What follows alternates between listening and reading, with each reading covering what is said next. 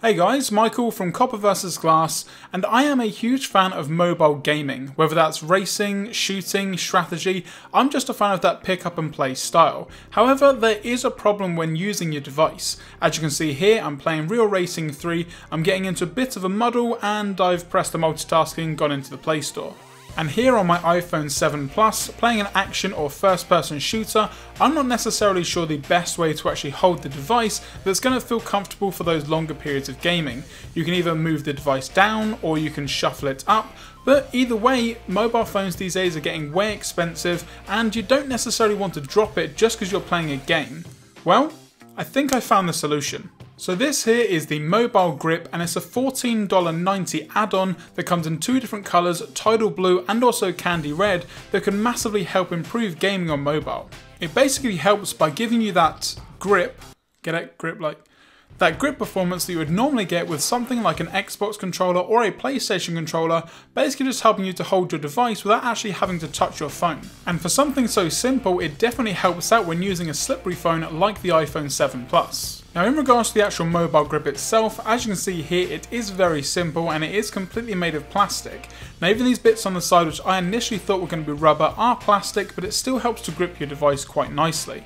Now it has this spring mechanism to help you easily fit your device in, and it's going to fit anything from a 4.7 inch up to a 6.7 inch device. Now it does also come with a locking mechanism on the back, so once you pull it out you can actually lock it in place completely, so it allows you to more easily slide your device in. Now for me this didn't necessarily work out all that well, as there wasn't a precise grip that fitted the iPhone 7 Plus perfectly.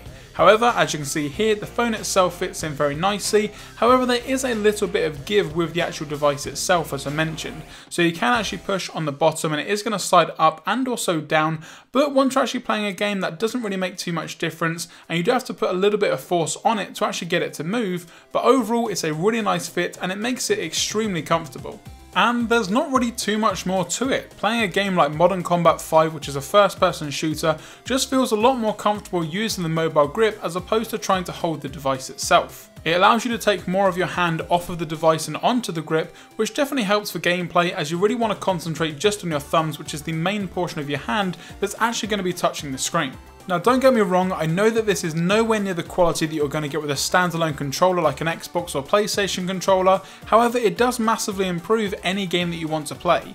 Now if you're still using a game with an accelerometer like a racing game for example, it can still be a little bit awkward and you may have to tweak with the settings within the game, but in general it still gives you a better grip than what you're going to get holding your device. But that's going to do it guys for this video. Now let me know in the comments section down below or on Twitter at COPPERVSGLASS if you guys are currently playing any awesome mobile games that you want me to check out or feature in an upcoming video.